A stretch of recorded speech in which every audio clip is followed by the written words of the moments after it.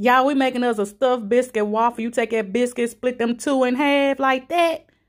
We gonna smash that thing out. Nah, we ain't got no rolling pin, so we using a can. It's okay. It's still getting that job done. Look at her. It's smashing out. Look.